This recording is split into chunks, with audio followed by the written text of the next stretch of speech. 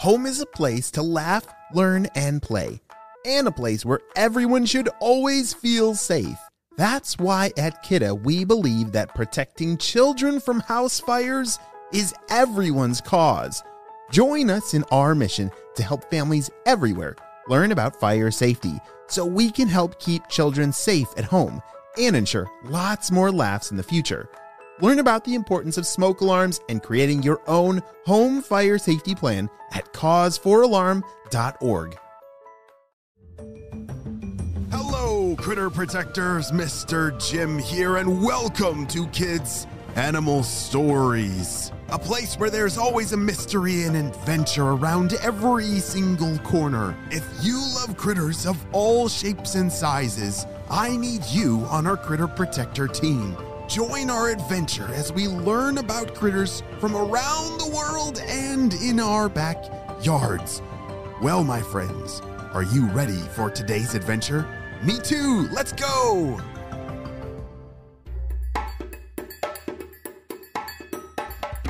Anna swam weaving through bits of algae, grasses, and other critters. She loved her river home in South America, and she loved being a silver arowana. Silver arowana fish have long silver bodies. Their ginormous wide mouths open upward, kind of like a castle drawbridge. They move through the water like snakes and eat both plants and other smaller critters. They can grow almost 4 feet long.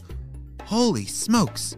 And they have some pretty amazing critter talents.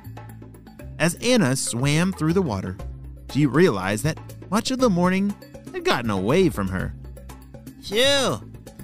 I guess I've made some distance. I guess I should be thinking about lunch. My tummy is rumbling. Anna slowed down a little bit and looked up above the water.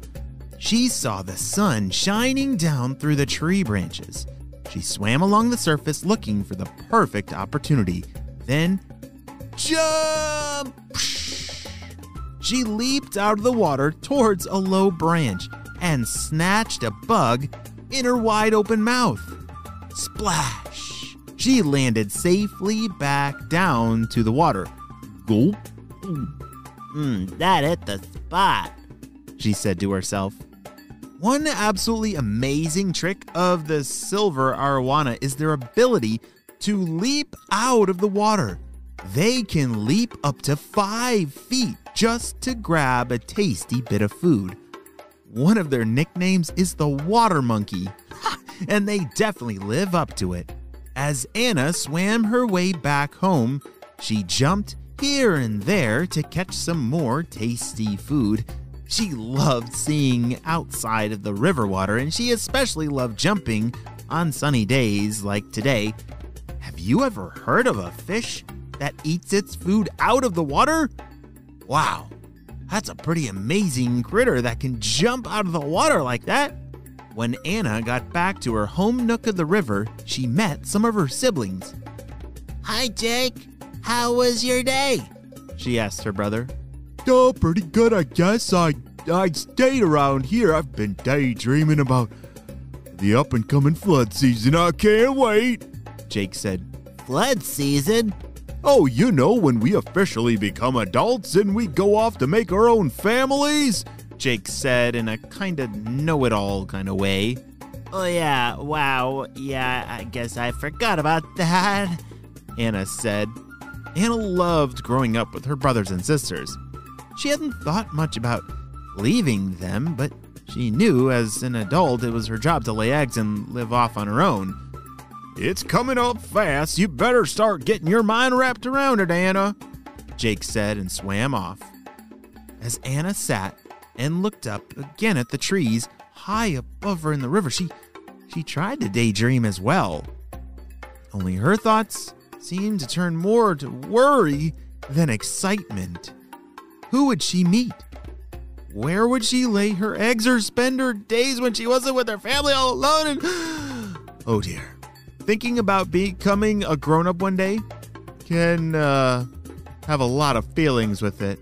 Little scary, little excitement, but Anna was definitely feeling scared. She fell asleep that night and dreamed of her first day out on her own. It was a stormy dream. Boom, flash, crash. Drip, drop, drip, drop. Ah! Cried Anna. It was the flood season in her dream, and not only was the river racing fast, Anna was all alone. She was frantically searching for some of her family, and the water was becoming dark and cloudy as the rain fell. Jake! Sarah! Anyone? Anna called for her family, and nobody answered. She felt so scared and lonely. She looked up and thought, maybe I should make a jump and see what it's like up there. Just as she went to jump out of the water, a huge gust of wind took her up by surprise. Whoa! She flew right towards the clouds, and then all of a sudden, she woke up. Whoa, that was a terrible dream. Anna tried to calm herself down, but she knew that dream was definitely a sign of all her worry. She was scared to leave, and she didn't really want to. I just wish I had a better idea what it was going to be like when I grow up. Maybe then I wouldn't be so terrified, she thought to herself. Anna tried to remember what she'd learned about growing up and going off on her own.